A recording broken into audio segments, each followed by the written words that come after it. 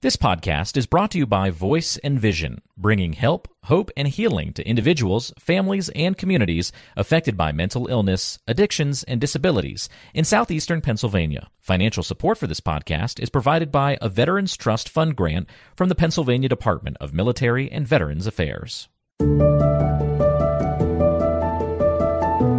Welcome to Untold Valor, a podcast with a unique focus on veterans, featuring stories of courage, recovery, perseverance, and strength. Listen to hear veterans share their perspectives on what it's like to battle mental health challenges, combat addictions, and overcome other adversities unique to those who have served. And it's time for another episode of Untold Valor, where Reverend Ben, my co-host, is going to be joining me to talk a little bit about his time in the service and just mental health and recovery, and all the things we share here on the podcast. Reverend Ben, welcome in, sir. How are you? I'm doing fantastic. Thanks for having me on today. Of course, absolutely. So I appreciate your time whenever you come on and help me chat with the other veterans as well. But let's talk a little bit about you this go around. Tell me about yourself while you were in the service. When did you join? Why did you join? Well, my story runs kind of parallel with Roy's story from the other episode. Mm-hmm. I was 17 years old, and I was about to get in a whole lot of trouble. So my choices were the military or the penitentiary. So I made the decision to go into the military, which made a man out of me, by the way. And I'm glad I made that choice. However, there were some challenges along the way. I originally joined the military. I joined the Navy. I didn't want to be in the Marine Corps. I didn't want to be in the Army. And I didn't want to be in the Air Force. I wanted to be in the Navy. So I signed up for the Navy, went to boot camp. For the first time in my life, I was on my own, seeing the country all by myself, independently. But one thing happened when I was in the military. I told you I was 17 when I went in. Mm-hmm.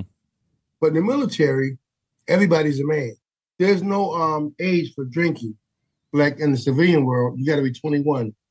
In the military, if you're in the military, you can drink. So lo and behold, I fell in love with alcohol because I found out that by the extensive training and things that I experienced, places we would go, alcohol would take off the edge and sometimes even give you some liquid courage. Yeah, my daughter's in the Navy, and same conversation sometime with her. What'd you wind up as you left the service? What'd your rank? I was a non-commissioned officer. I was an E4. That would be a second-class corpsman. I ended up with the Marines anyway. Okay. Because when I went to the Navy, I went to Corps School. That's the hospital corpsman. Right. Who attend the hospitals, the naval and Marine Corps bases. Medicine was something that I was interested in. However, once I finished my training at San Diego Balboa Naval School of Health Sciences, I ended up at Camp Pendleton in California, Oceanside, mm-hmm. for more training, FMF training, to become field ready. In a sense, it was like Marine boot camp. And from that point on, except for one duty station, I was at the Naval Academy briefly as a trainer for the team. But other than that, all my other time in the service was spent with the Marine Corps on contingency forces and extensive training. We talked a little bit. So you transferred, you went from the Navy to the Marines, and, you talked about alcohol taking the edge off. And one of the things here on the podcast is to talk, with veterans about their struggles and things that happen and how to get some help. Did that alcohol follow you from branch to branch? Did it get better? Did it get worse? And if so, what kind of treatment did you start to look at? Well, when I was on Camp Pendleton, there was a club called the Enlisted Men's Club. Mm-hmm. And there was nothing but a bunch of men in there, and all we were doing was drinking. A bunch of men drinking. That was our pastime. And then when we would go on field exercises, the battalion commander would so graciously send out a box truck of cold beer. So they made sure we had plenty of cold beer and plenty of cold drinks.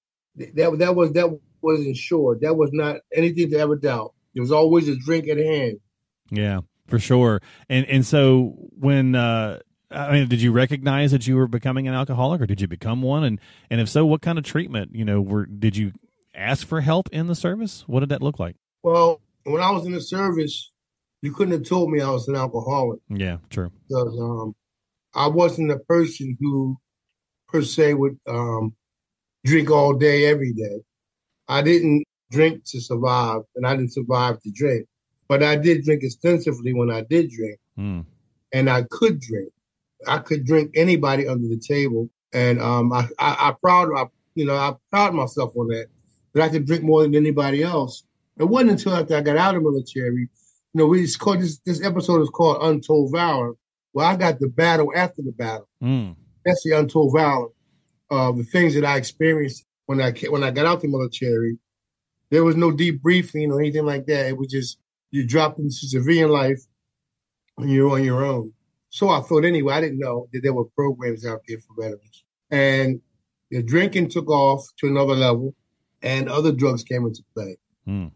So it really got bad. It got bad real fast, and I was depressed. I didn't know I was depressed at the time, but I was severely depressed. And alcohol was kind of like Roy said, the thing that took me outside of myself. Then I found other drugs like cocaine and things like that that really took me outside of myself. And actually, I ended up being spiritually bankrupt. What kind of helped you identify and change turn the corner, I suppose? Well, I have to tell you this, Mark. Sure. What really brought me to my knees was cocaine. Right. When I got addicted to cocaine, and then crack cocaine came about. When I first started doing cocaine, it was freebasing. It was a thing for the elite. But as time went on, it progressed. It became a common drug for anybody. It became a $5 fix, and I got addicted. I lived to use, and I used to live. That's all I did.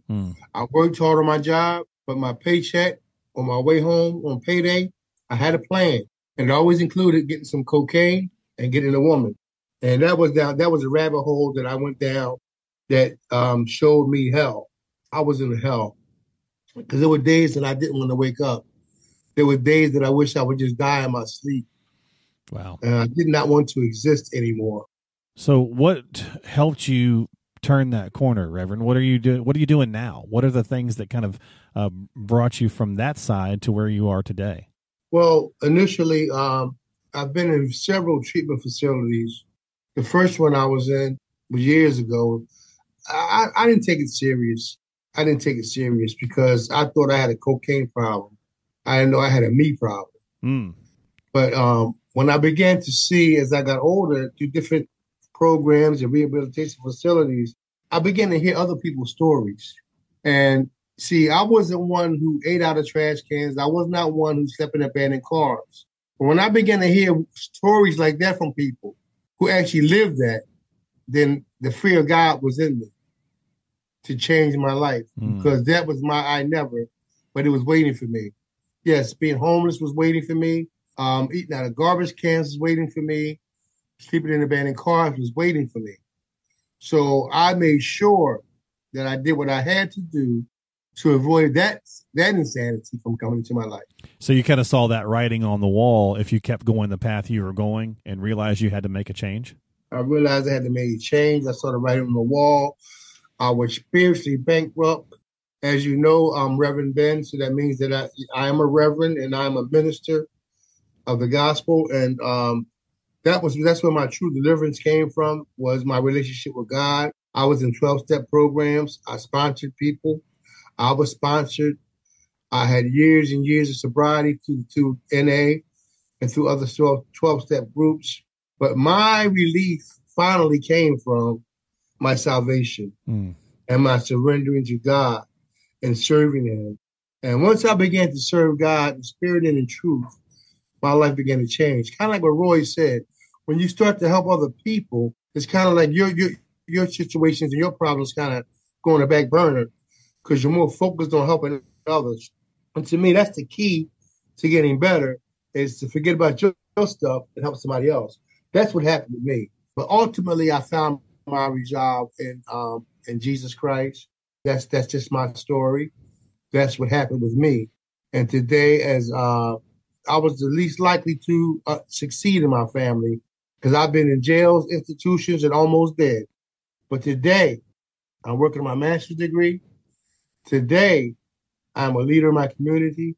Today, I am a servant of God, and I try to feed as many people as I can. So I've been in the darkness, and now God has got me in the marvelous light.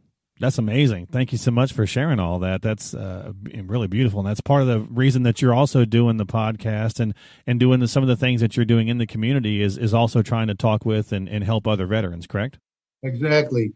I want to spread the good news. I want to spread the solution. We don't have to live in misery.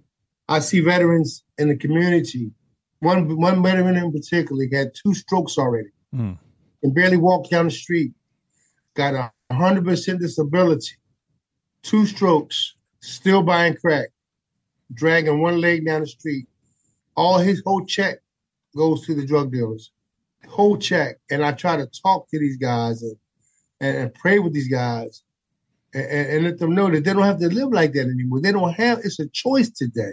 And unfortunately, some people get it, some people don't. But as they say, some must die so that others can live. Very true. So what's the main takeaway you'd like to share with the listeners and folks who hopefully will listen to the podcast and listen to other people's story? Any message you'd like to share with them? What I would like to share is I don't care how far down the scales you have gone. I don't care what drugs you have done. I don't care what you did or what you did not do. That God has an answer for you. He has an answer for all of us. It reminds me of David, the little shepherd boy who took down a giant with just a rock and a sling. And so we also have what God has given us, be it a rock, a sling, or be it a staff like Moses had. Whatever God gives us, we have to use it. But first we have to realize that we are somebody. And God has created us to do something. He's given us purpose and power. That's the encouraging words I will leave with anybody. You do have purpose, and God has given you power. We just have to know that and act on it. That's amazing. Thank you so much for your time. We certainly appreciate it, and we'll have some more guests on the future episodes, so make sure you stick around and tune into another episode of Untold Valor. You've been listening to Untold Valor by Voice and Vision. We hope you found the information and resources discussed today helpful. As always, thank you for listening and for your support. Remember to stay connected with us through our various social media platforms, including Facebook, Instagram, and YouTube.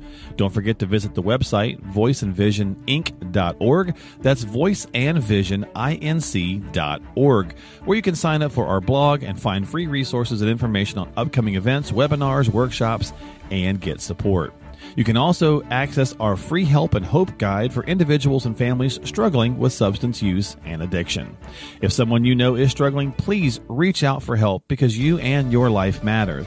Remember, the National Suicide and Crisis Lifeline is available to you at any time by dialing 988. We are all ambassadors of hope and recovery. And if you want to share your story, please contact us. Compeer Corps is also looking for veteran mentor volunteers and veteran participants. To find out more information about Compeer Corps, please call 610-541-0790. That's 610-541-0790. You can find all the links and contact information for the resources mentioned on today's episode by checking the description and the show notes section of your app. Thank you again for tuning in and for your support. Until next time, this has been Untold Valor.